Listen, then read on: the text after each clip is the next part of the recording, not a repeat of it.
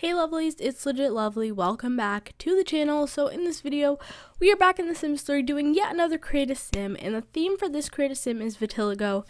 If you are familiar with my channel, I have done this create a sim twice in The Sims 4, but I've yet to do it in The Sims 3. That was until Simply Imaginary People / Groove Sim / Frankie, the creator of Aru Faye as well, made a sim for her little like CC shop sketchbook pixels. That was a vitiligo skin, and it really inspired me to make this video for The Sims 3. So I'm not going to do a voiceover for this whole video. I just wanted to quickly mention that I'm not making a trend out of this skin condition. I think it's genuinely beautiful, and I really wanted to do this create a sim in The Sims 3. And as always, this sim will be available to download in the description below via a Sims 3 pack. I will, however, link my CC Magic tutorial and my sliders so you guys can convert the sim and use her in your game if you don't like Sims 3 packs.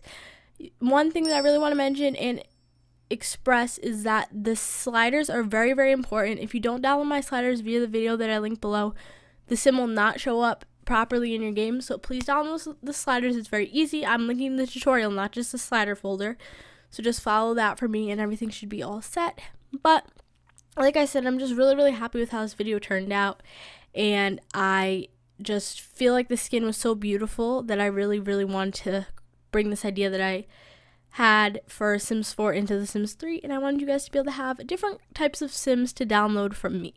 So with that being said, I hope you guys enjoy this video. If you do, be sure to like, comment, and subscribe. Check me out on all my social medias that are conveniently linked in the description below. I will see you guys in my next video. Stay lovely and have a great day. Bye, everyone.